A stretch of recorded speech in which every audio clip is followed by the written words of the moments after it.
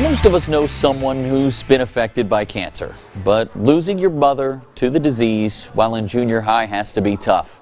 Jory Perrys tells us how defenseman Sam Miller used the sport of hockey to get through the loss of his mother in tonight's Meet the Mudbugs. Sam Miller has always been a competitor.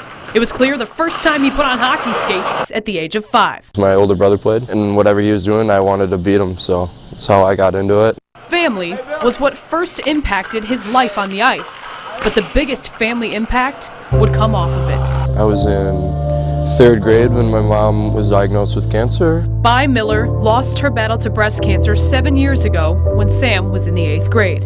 I remember her coming home from chemo treatments and seeing her go bald and stuff was really hard for me, and so I don't know, it was a really hard thing for all of us. He turned to the sport he loved as an outlet. Hockey's everything. His career has taken him around the country and even British Columbia.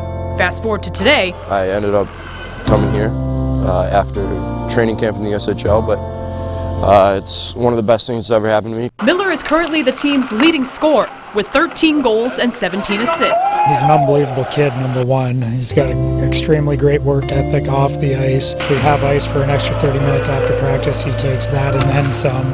The ice, where he's always turned to feel close to family. And that's been no different in Shreveport. This is the closest I've ever run with the team. We spent so much time together, and I came down here and I got the opportunity to play, and it's what I love doing, so as far as I can take it is what I want to do. Reporting with the Mudbugs, I'm Jory Perrys.